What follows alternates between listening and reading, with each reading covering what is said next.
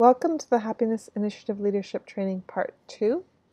My name is Laura Muzikansky with the Happiness Alliance.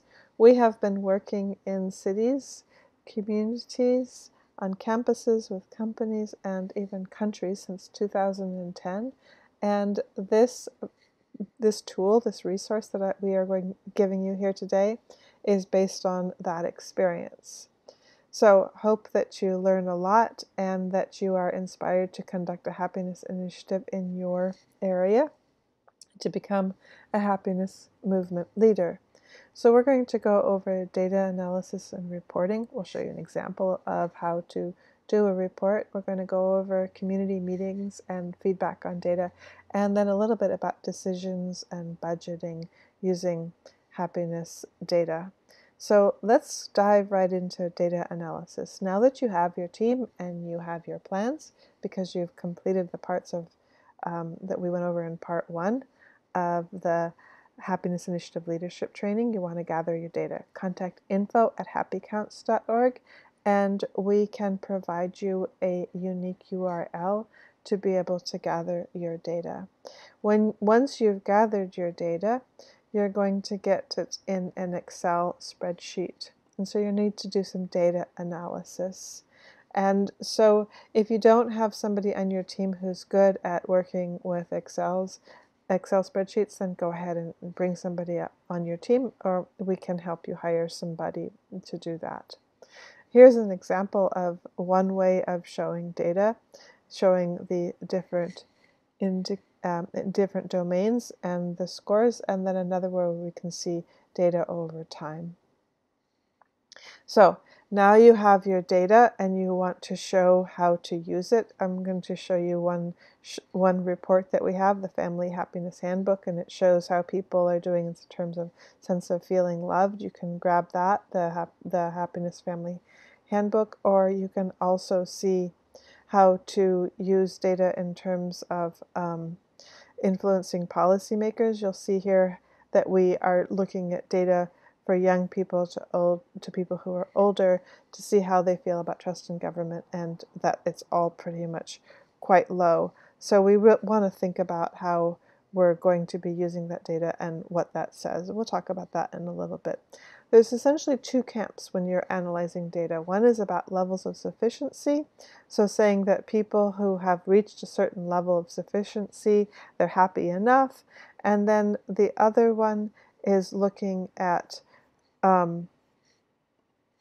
comparisons. So looking at how does one area compare to the other. So the issue about levels of sufficiency is who decides who is going to be happy or unhappy.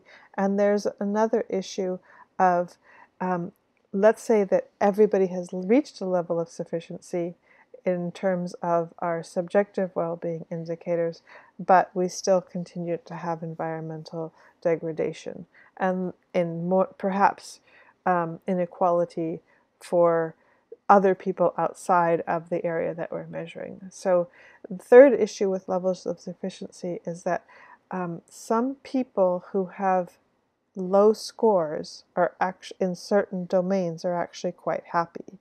And we'll talk about this later.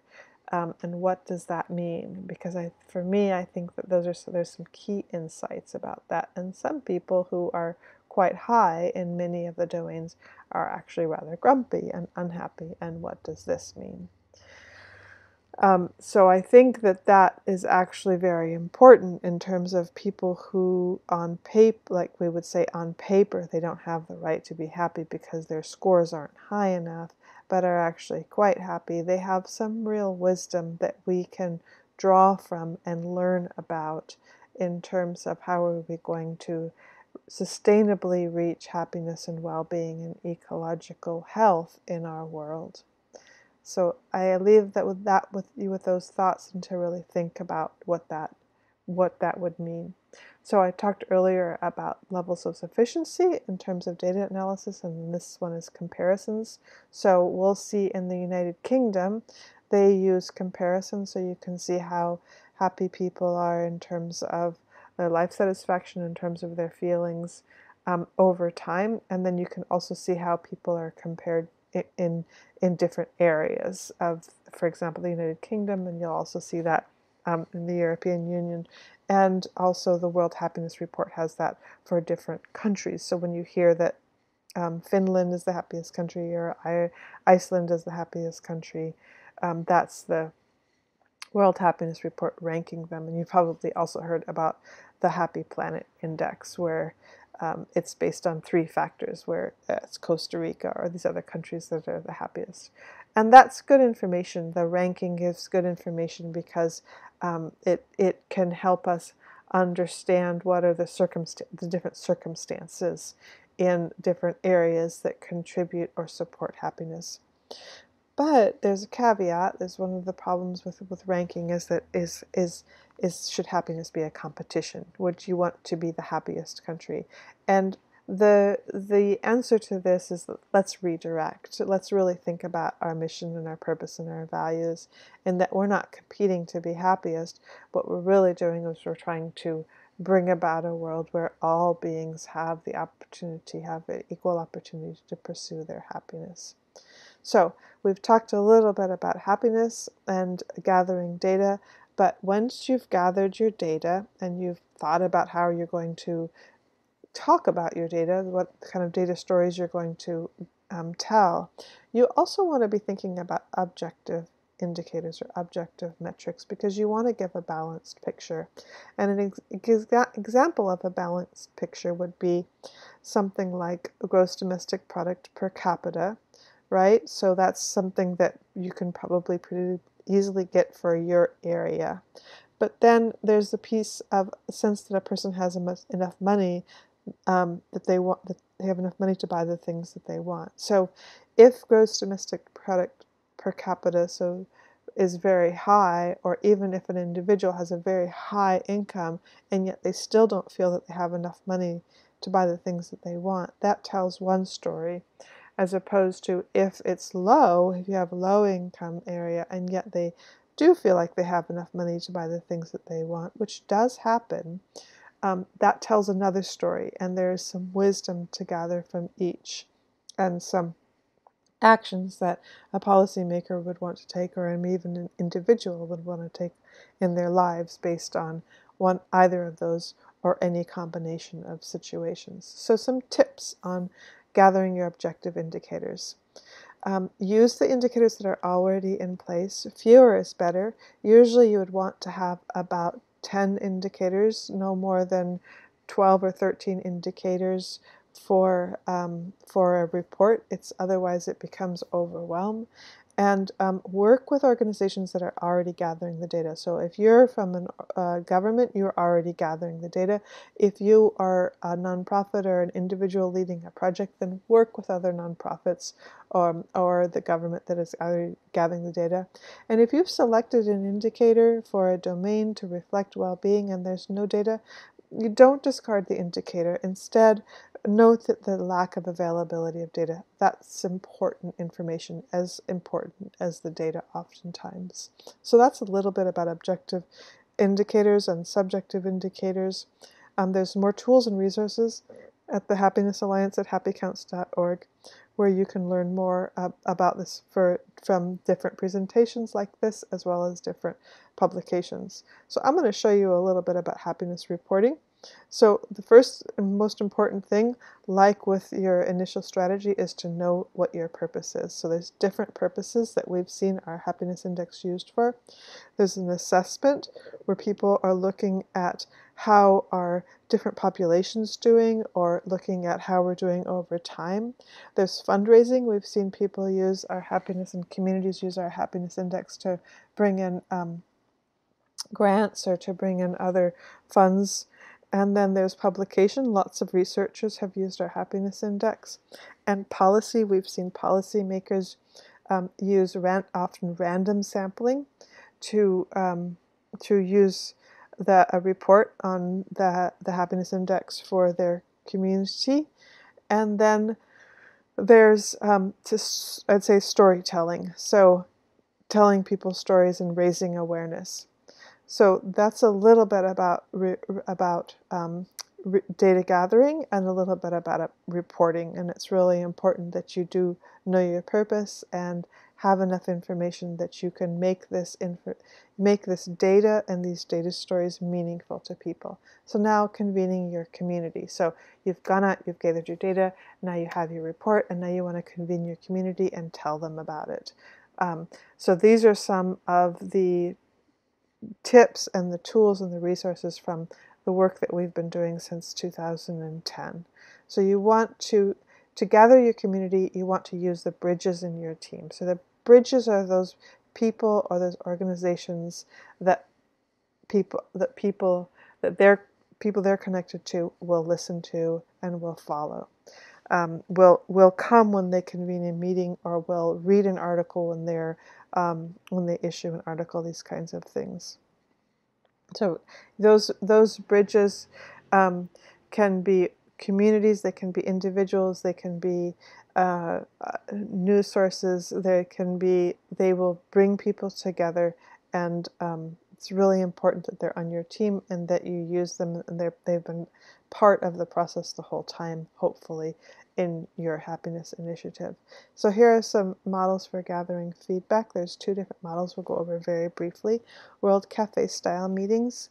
You can look at them online, and here we have just some of the steps. And that's where you bring people together and you show them the data, and then you gather from them what they think should happen in terms of enhancing the happiness and well-being of their community, of their city, of their country, of their company. And then another model would be crowdsourcing, and so you can do a blend of crowdsourcing and experts, or just crowdsourcing where you can ask people online or ask people in different formats and newsletters. Here's the data, here's the report, what do you think? What do you think should happen? So there's all kinds of different models that you can use. And there's lots of different ways that you can learn about these models on happycounts.org. You'll read if you read some of the papers there. So a little bit more about data. We talked about this in the who, what, where, when, where, how presentation.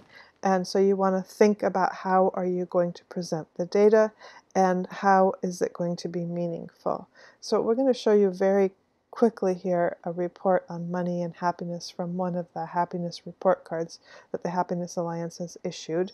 So here we have, this is presented to give people an idea about happiness and money. And you can see there's lots of strong visuals as well as questions and information that is introducing the idea of a paradigmatic shift from money-based to well-being-based, and really trying to get people to think about in their own lives, what is their relationship between how much they make or how much they want to make and their own happiness and well-being.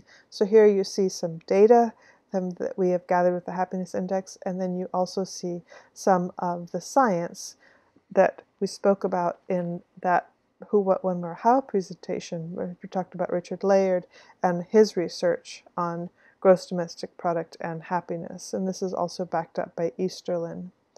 And then there's more information about what it is you can do, kind of different ways of thinking about how you can use your money if you have a higher income and bring about happiness. So that's going into issues of giving. We talked about the 3 lessons from positive psychology: giving and generosity, gratitude, and mindfulness. So here, again, you'll see more of looking at really bringing in very personal way of thinking about happiness and happiness data, and some tips that a person can do in their own lives. So this is just one way that you can present. I'm showing here one way that you can present to your community the way to present the data and information so that people can really take it personally. Because when people hear about a happiness report card or happiness data, they want something they can take personally. They don't want just a solid numbers-based report or just something that is just about policy. They want something that is very personal as well. So I urge you to blend it all together. So there we have it. So this is because data is complex and because humans are complex. Use the data in a way that really matters to people. All right, so let's talk a little bit some of the ways that happiness data can be used. So we can use it to inform us on what kinds of policies that we want to make, and we have a screening policy tool that you can access through an article that we have published. You can also learn about, this is based on Bhutan's Gross National Happiness Index, and they have their own screening tool that they use, and then with their permission we created this tool that you can use, and you can learn how to use that in the Happiness Policy Handbook, and also in a publication that we have online at happycounts.org. So we won't go into that, but please do read the Happiness Policy Handbook or that publication to learn more about that. So let's look at some of the ways that happiness data is being used right now. I mentioned in the other presentation in New Zealand, they're using their happiness data for budgeting, for a sort of participatory budgeting. Another way that you could use it is through a public process of participatory budgeting. That would be a way that would be newer, but there's a participatory budgeting. So if you were to present present to your community the happiness status of the community, and then ask people how to allocate funds, how they would like to allocate funds. In New Zealand, they're doing this internally, but externally seems to be the obvious next step. Governments are setting priorities based on happiness index, their own happiness data. That's happening in Indonesia and other areas all throughout the European Union now. Every single nation now is gathering data, and we'll see them starting to develop priorities. And then we're also, for reflections on participatory budgeting, so other ways that you can use happiness data in your community, say if you're not a policy maker, I mentioned earlier, would be for fundraising. So you've got some really good data, you can set some goals, and you can write some grants, and you can gather some donations.